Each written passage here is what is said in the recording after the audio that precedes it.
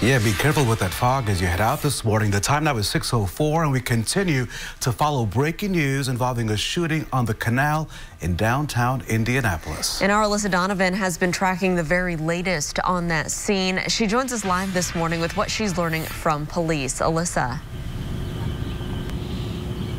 Good morning, and we're still working to learn more about what exactly led up to this shooting. We do know that one victim is dead, and that victim is a juvenile who was brought to the hospital where he later died. But you can see behind me, the crime lab is on scene. We've seen them taking pictures, and they've roped off an area here. This all happened in the 300 block of Walnut Avenue. That's where police were called to overnight. They say they were called to that area.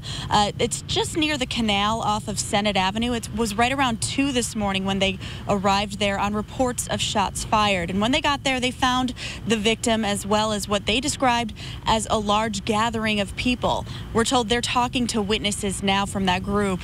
The victim was taken to a nearby hospital in critical condition where he later died. And this adds to a violent weekend across the Circle City. Since Friday afternoon, 16 people have been shot. This morning's shooting, one of 2 shootings that were deadly, and police are still working to piece together all of the elements involved in this shooting near the canal. If you have any information on this shooting or others that happened over the weekend, you are asked to contact police and call Crime Stoppers.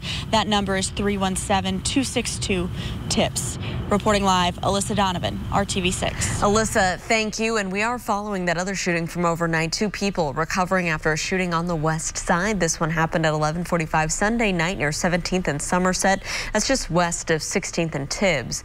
The victims tell police they were inside their homes when bullets came through the walls. And according to officers, the victims believe this shooting was a drive-by, but they are not cooperating with the investigation.